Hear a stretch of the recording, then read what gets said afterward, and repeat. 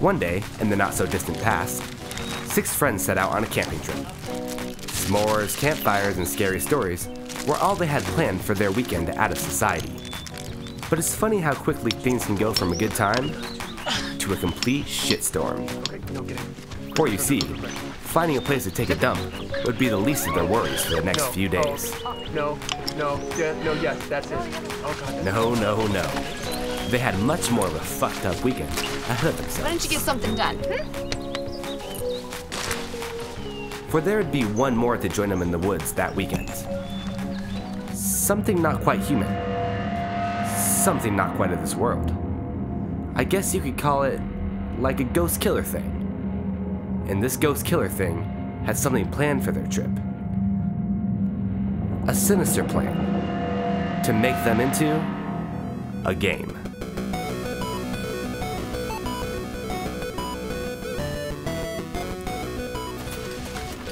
He quickly took out the weakest of the 3, aka the fat one and the women. But somehow the other 3 managed to escape to an abandoned cabin, where they would find themselves stuck in the middle of a sticky situation. John, help me with this! Oh, come on. Oh, fuck! Whoa, wait. I got an idea. Let's move this dresser. Okay, let's think. What are we gonna do? I'm gonna stay in this room. That's what I'm gonna do. Such a shame Chris was murdered, man. Ah, the fat one. no! It was fairly obvious that he'd be the first to go. Hell, I was surprised he didn't die from just setting up camp. Arm's tingling. I'm having a heart attack. Maybe if he would have cut out the Twinkies, he would have had a chance. But now, he's as lifeless as one of those delicious little pastries. You know, he wasn't really murdered. He so was. But the ghost-faced murdered killer guy that was out there. No, actually, he was taken down by a lack of physical activity, trans fat, and type 2 diabetes. A fate you might share, buddy. Chris had type 2 diabetes? Dude, you guys were roommates. You didn't know that? I don't know, man. I don't pay attention to stuff like that.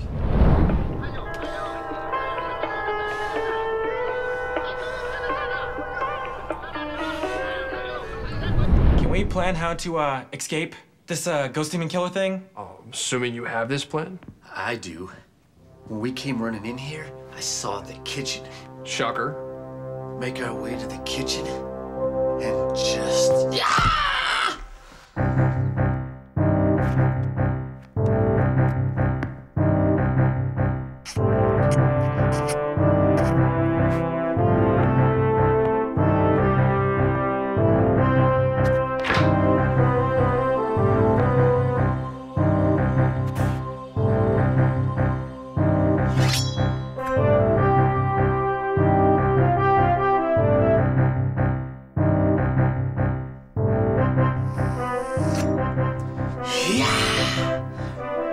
Raid the fridge of all its plunder.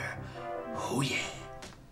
Dustin, we're in the middle of the woods on a cursed campsite that no one would dare go to. So why would there be food? 'Cause kitchens have food. Wow, thank you. Thanks for sharing your brilliant plan.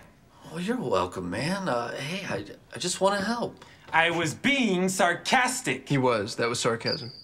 You suck! You suck. Your mom sucks. You know what? That's it. What's it?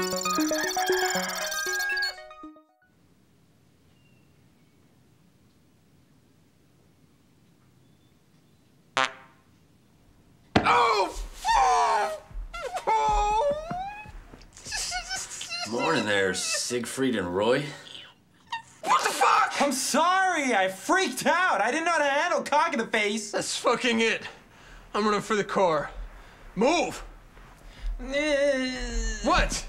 Why not? A few reasons. The most obvious one being that your girlfriend had the keys. Give me that Twinkie. Okay, boys, it is time to get this party started. If you haven't been able to tell by now, Ashley was one of those whorish kind of girls. That's my girlfriend. Always doing whorish things to get whorish attention to feed her whorish ego. She also loved to insert things inside of her mouth. And more times than not, she'd bite off a little more than she could chew and end up choking on them. And in this situation, the car keys. Forgot about Ashley. What? Hooker face Mick never leaves her pants on? Don't talk about my girlfriend like that. Ex-girlfriend now. Anyway, I saw her making out with, Erica. Really? Oh, son of a bitch! Holy shit!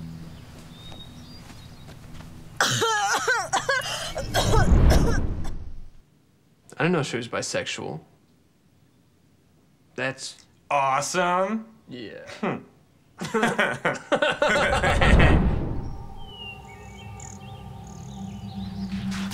Wait! I'm too hot to die! Oh, let me show you my dance. Ashley tried to do what she does to get out of every situation, by using her whorish ways. They might have worked for her too, if she had better gag reflexes. But nevertheless, her infinite defeat would be caused by her inability to keep things out of her mouth.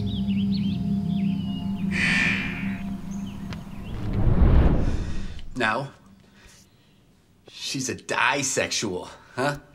Go ahead, blow it up. Really? You get your kicks out of making fun of dead people? Is that what you do? You like that? No. Wait, what am I doing? I have studied 6 forms of martial arts, from Kung Fu to Capoeira. And now I shall combine them to make you my bitch. Come on. Erica always believed that the odds were against her in this man's world, so she always chose to stand up and fight. Unfortunately, that would be the cause of her infinite defeat.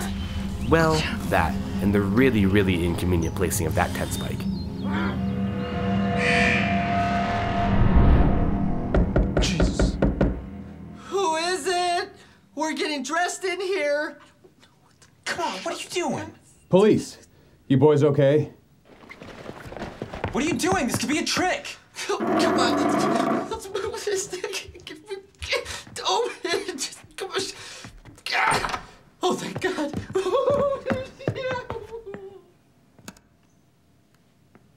You boys okay? So I guess it's finally over. Sweet. Jackpot! Look what I found in the fridge.